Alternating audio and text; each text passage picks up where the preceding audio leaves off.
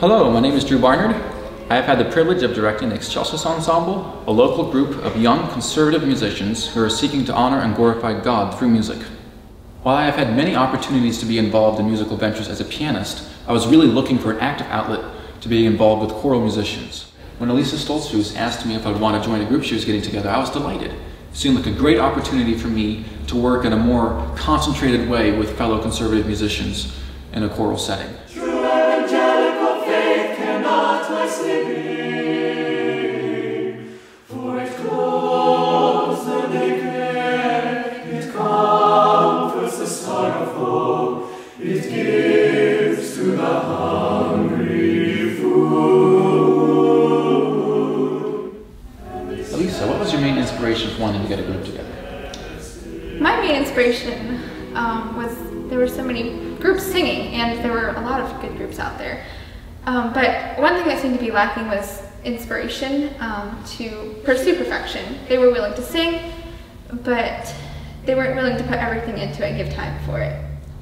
While I have enjoyed listening to programs put on by other Anabaptist groups, I've always wanted to have a program that includes a wider variety of classical repertoire, and that's why in this program I chose works by composers such as Tallis, Haydn, Duraflé, Pärt, Vaughan Williams, these classical names that are not very often heard in our setting.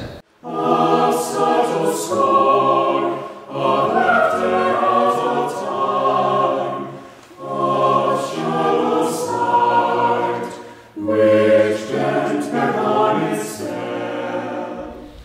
Something I really enjoyed about this group is being able to sing a lot of different pieces from different composers and different eras, and especially getting to sing the one Sunday Morning.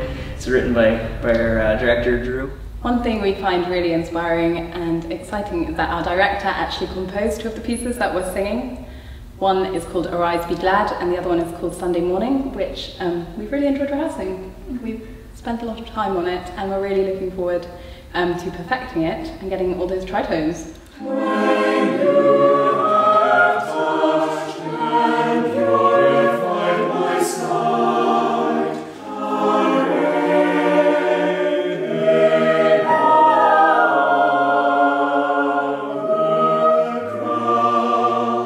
with mirror light. This has been very exciting for me to work with fellow musicians who, like me, have a passion about great music and want to work together to bring beauty through this music in a way that can bring honor and glory to God.